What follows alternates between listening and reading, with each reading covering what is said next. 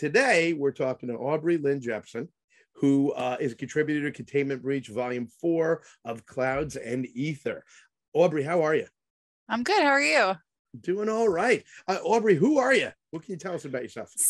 I usually tagline myself as a comics editor, writer, and letterer, but I'm leaning more into the first and the third nowadays. I just edited Tales from the Cloakroom. I was one of the editors on that book. Oh, okay.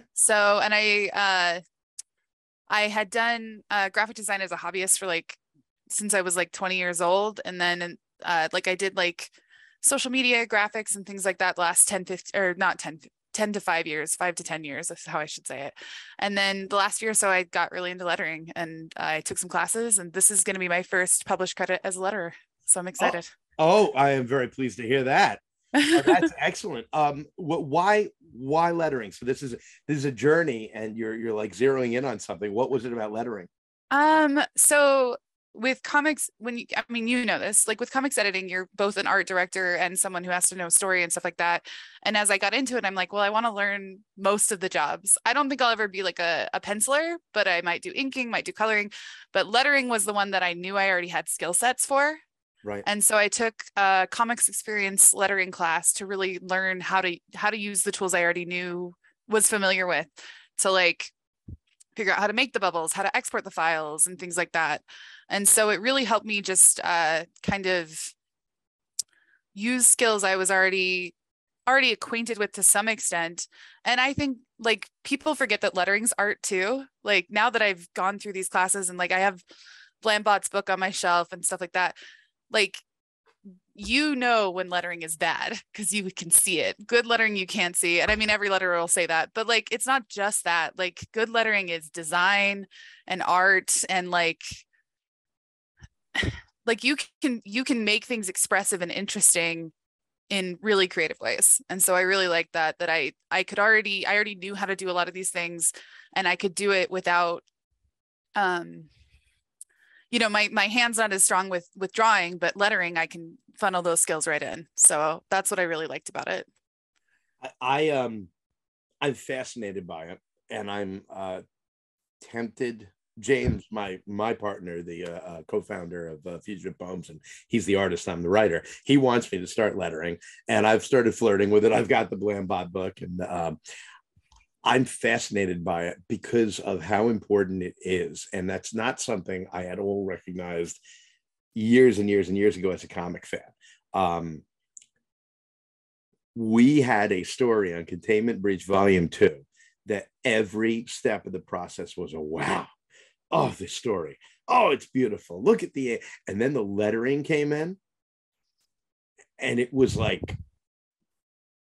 it was like every positive aspect of the story was gone. It made it all look bad. Not like there was something bad on top of it. It changed the vibe of the piece entirely.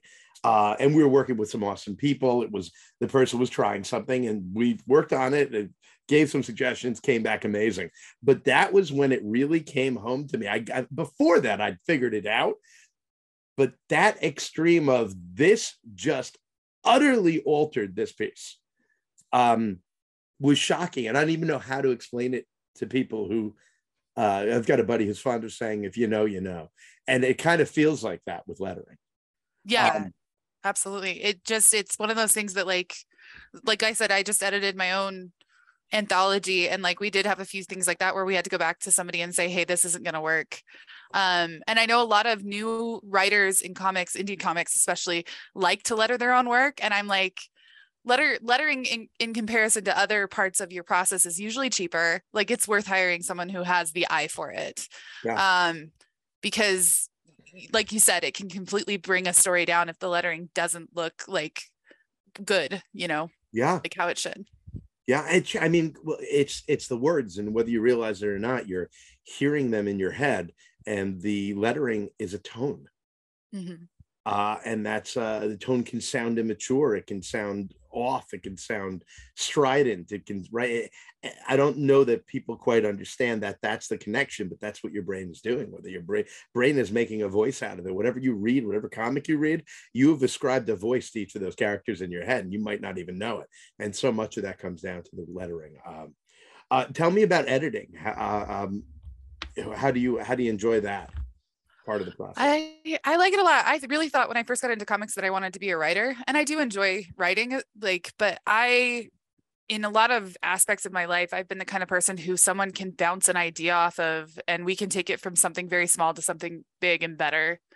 And so I just enjoy helping coach people creatively. And so um, when Tales from the Cloakroom started, they like emailed a bunch of people or like messaged a bunch of people from the Scott Steiner Discord, like, do you want to be a part of this? And I said, sure, but I want to edit. I don't want to write for it. I want to just do the editorial side. And I don't know. I especially love working with people who are excited to improve their work, because like some people are not as receptive to feedback even after they've paid me. They're like, oh, I don't know, like maybe I'll take your stuff, maybe I won't. But I really like the people who are like, oh my gosh, this is a lifesaver, thank you so much, like this is helping me see the like and I know I can't do it with my own writing. Like I can't see where the problems are, like all of them. I can see some of them, but not all of them.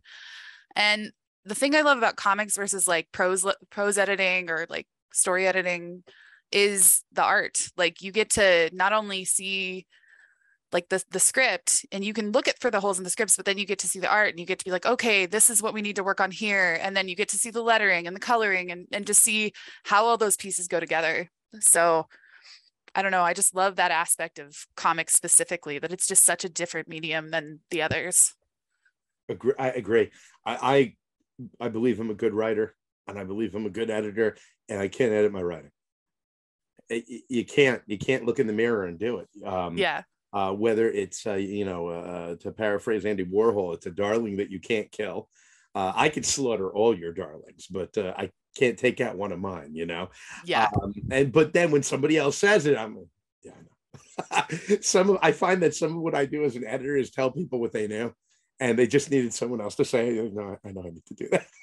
Yeah, absolutely. No, I've had that experience many times where they're like, yeah, I did know this was a weak point. I just didn't think you were gonna catch it. And it's like, yeah, no, I did. So let's Yeah, fix it. We're gonna make yeah. this awesome. But the cool thing about that is it's an affirmation of them too, because you knew, and Yeah. I'm not going to judge you for being attached to it, because I get it. I mean, I've gone through 10 drafts of something and just left this blaring thing that shouldn't be there because I didn't want to take it out until somebody said, why is that there? I'm like, yeah, I know, be quiet. So what did you do for Containment Breach? I am a letterer on The Star People written by T. Bellick and with art by, I'm hoping I say this name correctly, but I probably won't, Iacopo Callisti. Yep. Yep. We Yeah. rocked it. Yeah. And the story's beautiful. Yeah, when I got the pencils and I did just the lettering draft over the pencils, I was like, oh, this is going to be beautiful. And then I got the colors, like the full art, and I was like, oh my gosh, this is gorgeous. And I've seen Iacopo did 2 stories on Tales from the Cloakroom, so I've seen their work before.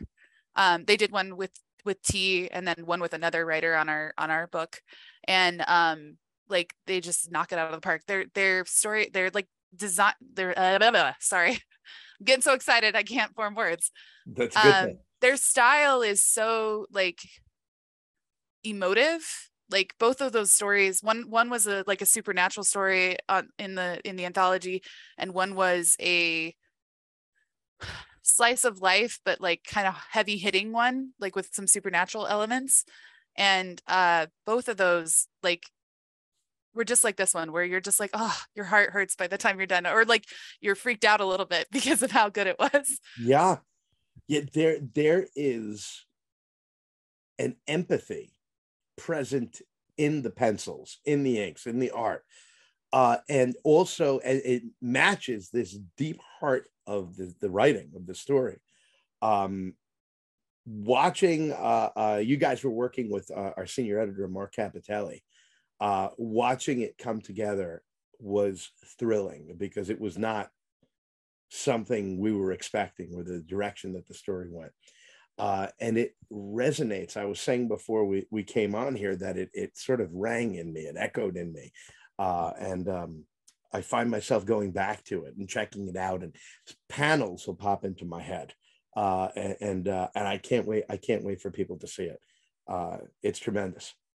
Yeah, I loved like I don't know, like it's such a interesting concept, and they were Iacopo was really able to like take the concept he had in their head and like put it on the page in such a interesting and like some of these concepts, when you, especially when you're dealing with more supernatural elements, are harder to put on a page. Yeah.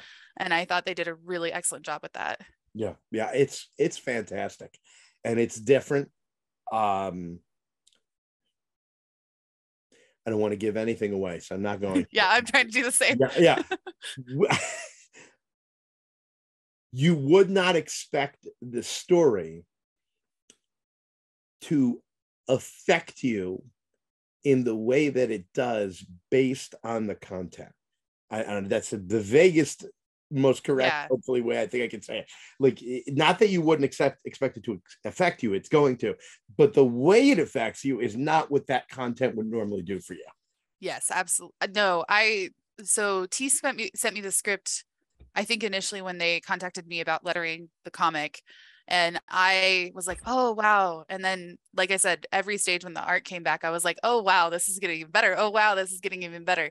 And T's really talented at stuff like that. I've worked with them on a few things, and like they're really good at getting to the heart of things.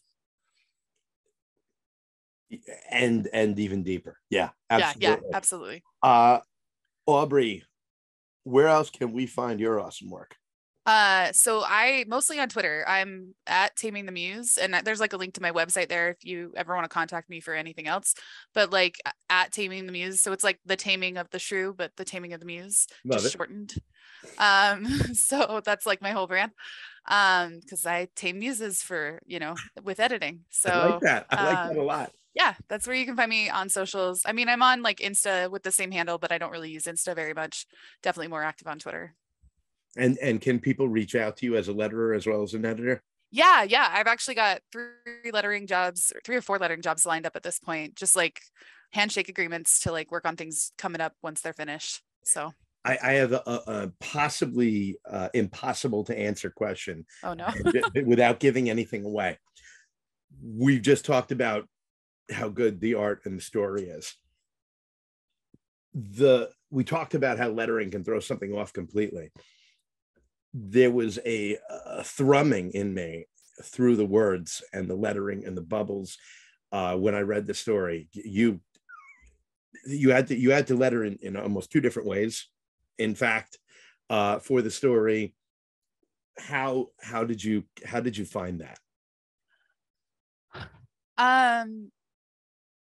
The story deals with loss, and I'm not going to say what kind of loss, but it does deal with loss. And I've had loss in my life, and I've had loss that is similar to the characters in the story. And so the voice that narrates is very, very familiar to me. Okay. And the voices that then speak in the story, like converse, I tried to give, I mean, this isn't giving away too much because it is called the Star People, but I tried to give the Star People a little bit of a different look with their bubbles. Yes. Like initially I had all black bubbles with, black bordered bubbles. And then I went for a light blue on that one, because I thought that'll give a little bit of a ethereal, otherworldly feeling to this. And so that was the reason for that artistic choice. Like I'd done most of the pages, and I went back and added that in after I'd finished them, because I thought I like, it was nagging in the back of my head. Like, I need to change something. There needs to be a different effect here. Like I said, that's what at least in my opinion, and I hope it's good lettering, because like, I don't want to judge my own work, but like, I think that's the thing that I want to emulate from the good letterers I like, is that those are artistic choices, not just like, we're not just putting like words on the page. We're putting words on the page with intention. That empathy I was talking about, the background vibe of the story, a letterer could have utterly hijacked that story and made it something else, despite all the other constants staying the same. And when the lettering came in, Aubrey, I've got to tell you, I could not have been happier. That feeling, not only did it not change the feeling, but it widened the feeling. It almost put it in stereo. And the choice for the Star People versus the other people in the story, you talked about this, and actually we've had Kevin Lintz on as well, who's a letterer, and he said what you said earlier, that when a letterer is doing their job right, you don't notice. And I didn't the first time because I felt it, and then I went back because this is what I do, editing, and I want to know when something works. I spend as much time with it as when it doesn't.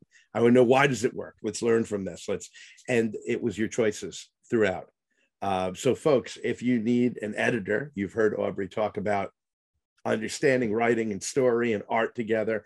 If you need a letterer, and if you need a writer, if Aubrey's down for it. Yeah, I'd be down for it. If you're an artist and you're like, I like what Aubrey's doing, I'm willing to work with you. Aubrey, I'm so glad we got you on this project. So glad that you're a fellow fugitive. Thank you for being on it. And thank you for talking with me today. Yeah, thank you so much. It was a pleasure being on this project. Yeah, I'm really glad you feel that way. It is a passion project for James and I, and we want everyone to feel that way. Containment Breach is the series from Fugitive Poems. Go to fugitivepoems.com. You can order volumes 1, 2, and 3, and click for the Kickstarter if the Kickstarter is still going when you watch this. Otherwise, you can order it directly from the website.